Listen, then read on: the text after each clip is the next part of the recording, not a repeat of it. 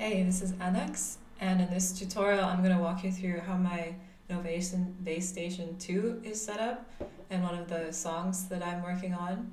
And I'm going to be using, as always, Ableton Live 10.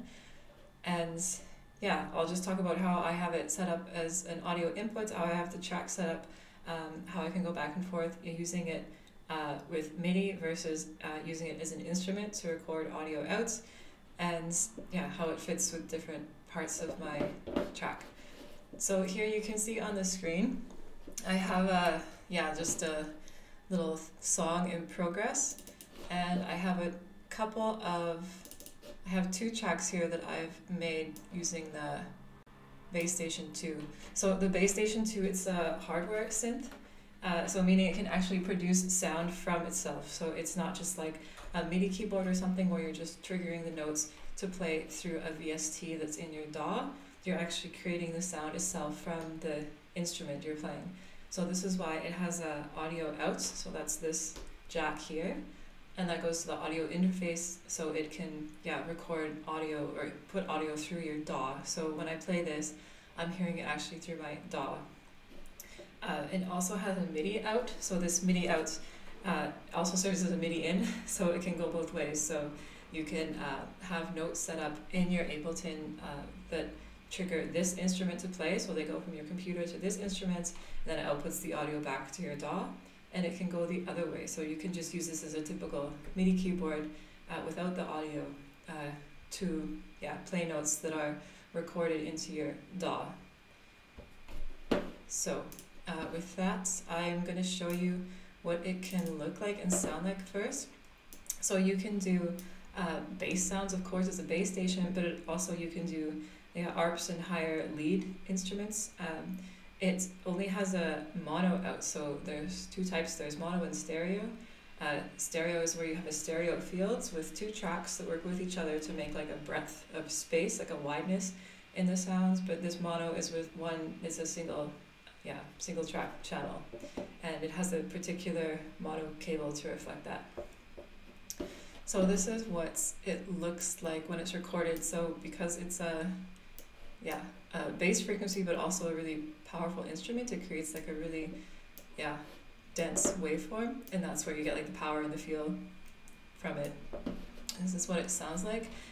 Just as a word of caution, when I play this, I'll play it for you later, like on this on the hardware, you're going to hear it louder because it's also an audio input to my OBS studio that I'm recording on along with my microphone. So it's going to be extra loud when I do that, and I hope it's not too loud.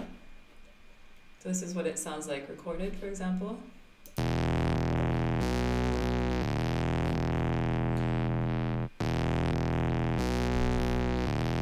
So that would be like one of the really bass frequencies. And it has like a bunch of presets, but what I like to do is find a preset like in the kind of feel that I'm going for, and then tweak it, because there's a lot to learn here, and you can go like really skew really easily and then not know what you're doing. So I like to start with a preset and work my way out. And this was one that I started with one of the presets that you select from this top left corner here, and just added like more distortion and different oscillations and different envelopes to it. So when it records like any other audio in the DAW, and this is what it looks like. And this is what you can also do it with kind of arpeggiators, and higher frequencies like this.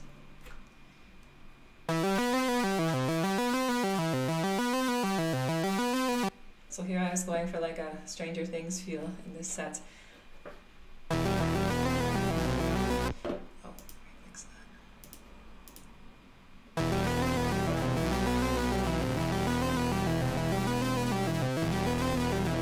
So you can actually use it to make layers on top of each other, so it's not like you're just limited to doing like your bass lines with this or only one layer. You can double it up.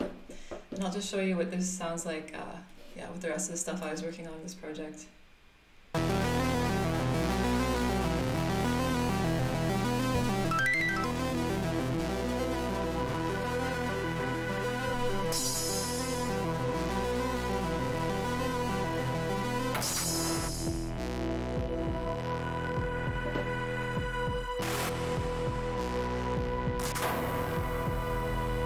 And this this is a drum rack here that you see, this yellow track, and I'm triggering stuff with my Ableton push here that I won't talk about.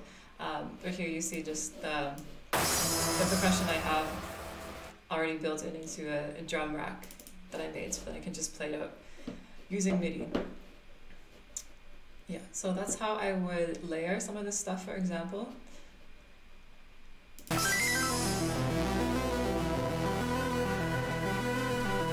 left him in that place to die! Anyway, it's just a fun track. Yeah, so that's how it looks when it's recorded in audio, and also when you can combine it with other layers. So this, I'm going for like a cool 80s vibe, which I usually don't like, but I really want to like it because I really want to use this thing more. So what I did to get that, so to get it set it up, you want to go into your preferences in Ableton and go to audio, and you have to set the audio input device as your audio interface that this this audio out cable, this audio out jack is connected to. So in my case, this is a Steinberg device, and yours can be whatever, I don't know. But this is what mine is, and it's also what my microphone goes through. And the audio output is just the same as normal. You also want to look at the input buffer size. So the buffer is like, yeah, how much room it creates, like wheel room or like room for air, where it can like control for, yeah, a lot of stuff that's happening that negatively affects the quality of your sound. So the higher the buffer, the better quality of your sound is going to be to a certain point. But it also creates latency latencycy so that's why you see this overall latency down here. So if I increase the input buffer size, the overall latency also increases, and it's the same as the output buffer size. So input buffer is when I would play this audio and it receives it into the computer, into the DAW, and the output buffer or output latency is when it's playing it back to you, so when you hear it. So the overall latency is just a combination, so an addition of those two, and the driver error compensation. So just play around with it because you can hear when it doesn't sound right, but you want to get it so you can actually play this more or less in real time with your computer, with your DAW. Yeah, so it's actually like working with it and not like doing this first and then recording and then stopping and then going into your DAW. So it should be like the integration is what the benefit is here. And then also in the MIDI settings, so I have this as both as an input and an output, and I do that because I also want to play MIDI notes from my computer onto here.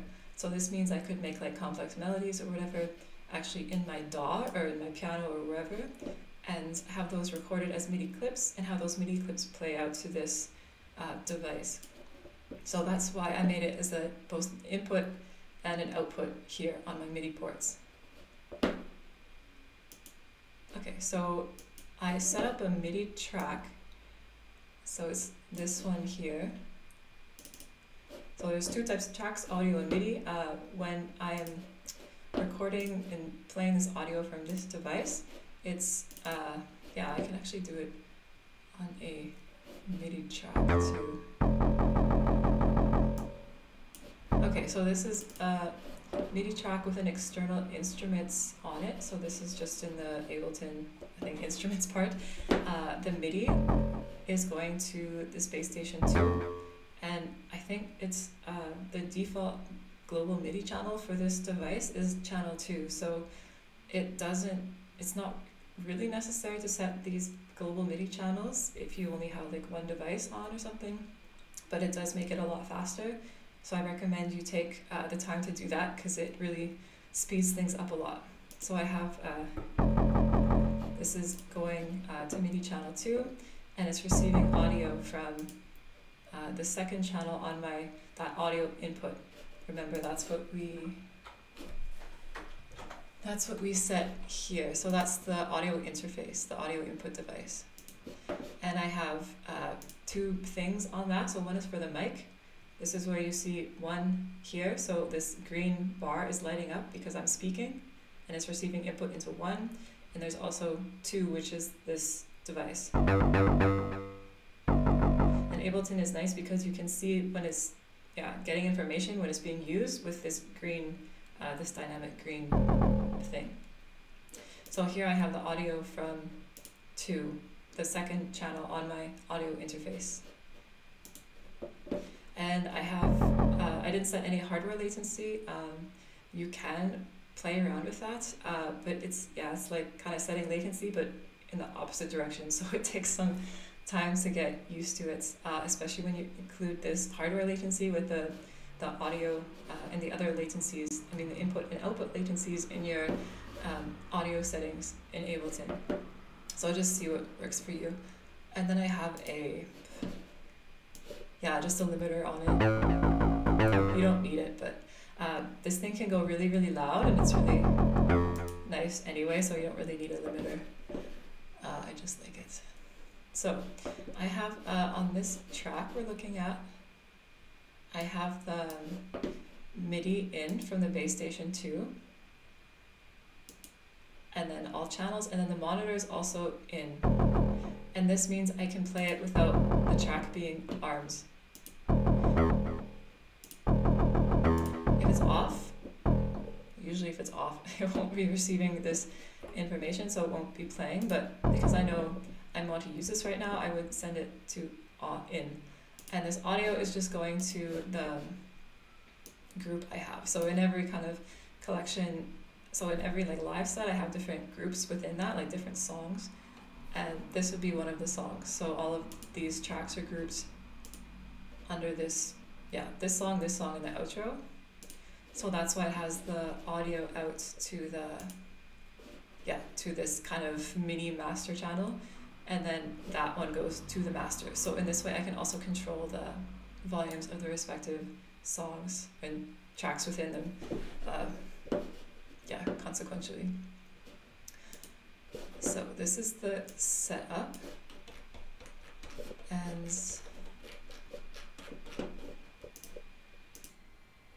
and right now this is set on ARP setting, so this is like preset 25, and it's not really what I want to say if I want like a big fat bass, so I'm gonna put it to another preset I made. So you can start with whatever preset you want to start with and then tweak it, and then you can actually save it as a patch and then return to it. So you could be working in multiple songs with multiple patches, and when you exit the DAW, it's not going to forget about it, so that information is actually stored in the hardware.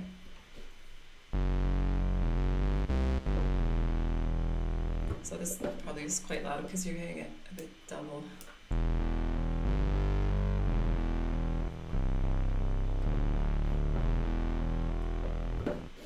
Yeah, so here we're playing it to a MIDI track, and the benefit of also doing that is we can have a MIDI that makes it play itself.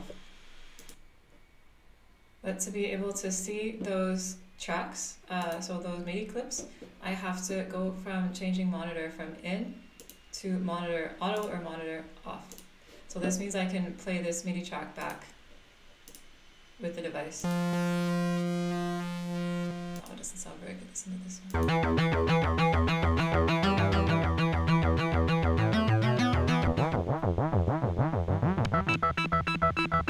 And then what I'm doing here is just changing the patches, so I don't actually have to go in with my fingers and play this, because it would be really hard to get it this evenly if I'm playing especially over a number of bars, because your room for air gets smaller and smaller as the time goes on. So in this way I can play something with these clips and then change the presets to here and see how it sounds kind of as it goes.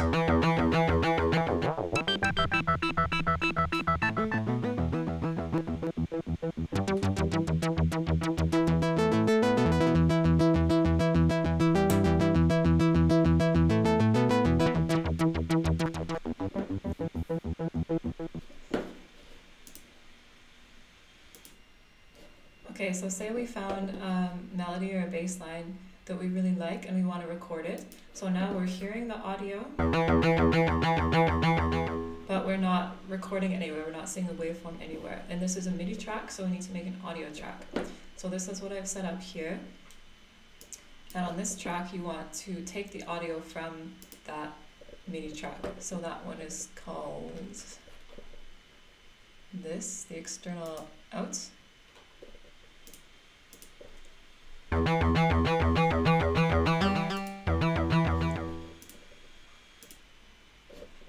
And then to be able to record that, we have to arm this audio track. So press this arm button at the bottom, and we can start playing our MIDI track.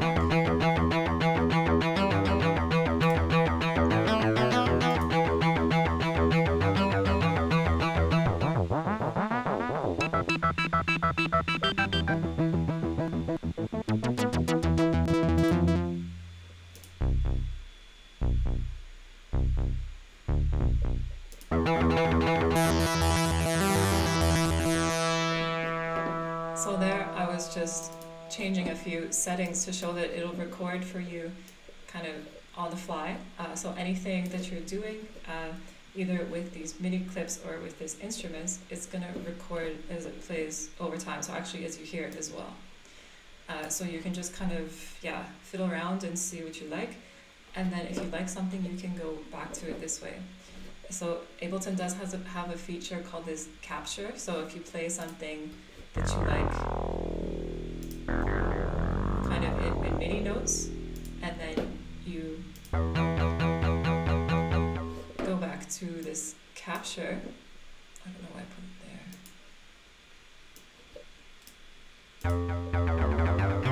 there. Then it's going to remember the last thing that you played. Let's try that again.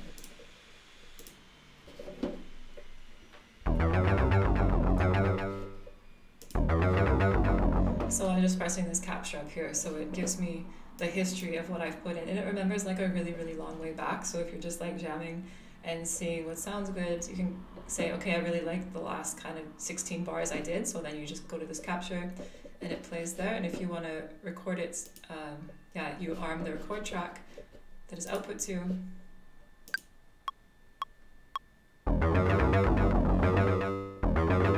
and then it's going to record that with the setting that you have on your hardware. Yeah, so I hope I gave you a good introduction to how you can set up your Novation Bass Station II into Ableton, how you work with both MIDI and audio with it, back and forth, how you can play MIDI from Ableton to it, and also record the audio that that the device creates. I also talked about the settings, so your audio input and output, and I hope this was helpful for you. If you have any questions, let me know in the comments. I'm still learning this thing too, and I think it's a really cool device. So maybe I'll do another one about how to actually play around with the settings on it more, not just the patches.